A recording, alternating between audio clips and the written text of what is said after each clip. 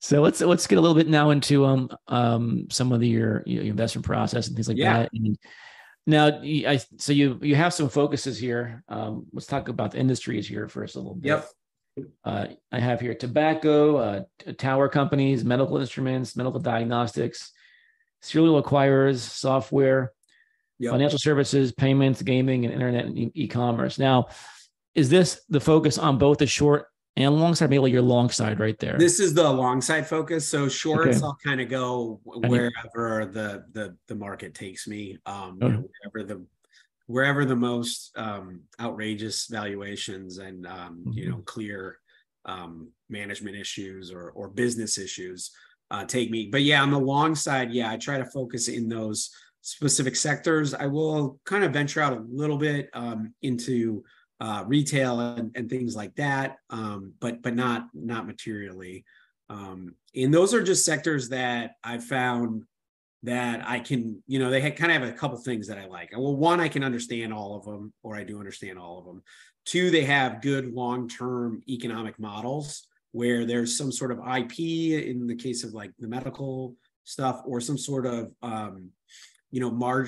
some sort of moat around the business, like in case of the towers, like there's real estate, there's only so much real estate, and there's permitting issues and things like that that Mhm. keep it they keep the returns high over long periods of time. That's what I'm looking for on the long side, is Mhm. businesses that can have outsized returns on capital and sustain those over long periods. So that's kind of why I picked those sectors, or those industries, is that those have basically shown to be able to outperform on a return on capital perspective for a long time. Okay. And when you're on the long side, I mean, right now you have a few companies, but what is your kind of, I'm looking at your stuff here. What Yeah. is your view on concentration, diversification? Yeah. Let's go through a So little bit of that. usually, yeah, I usually will try to focus. I'll try to have about 20-ish longs and then 30-ish shorts. And the Okay. reason is the shorts are usually smaller, just because I've learned over the years that you don't want a large short exposure in a single name, just because you never know what can happen, especially, if there's high short interest or something like that, it can go very badly for you very quickly. So yeah, try to spread the shorts out a little more than the longs. But yeah, and then usually sizing wise, the longs, like kind of like my a full size position on a long would be about 10%, and a full size position on a short would be like 3 or 4%. Okay. Okay. So so yeah, the shorts are much smaller. Um, Now, and are you I'll are you are you basically so pretty much diversified across? Are you taking you so you're 3 to 5%? That's about it, and that's okay. Yeah, Um, I mean, it definitely varies. Like the more conviction I have on certain names, will vary. So I usually probably only have 3 or 4 positions kind of at the max position on the short okay. side, and same on the long side. And Now, then everything else kind of is based on, I do trade a little bit around technicals and things like that. So I do actually so I kind of, in my past, I've kind of tried tons of different investment strategies. So I okay. kind of mentioned I was Graham and Dodd value guy for a while.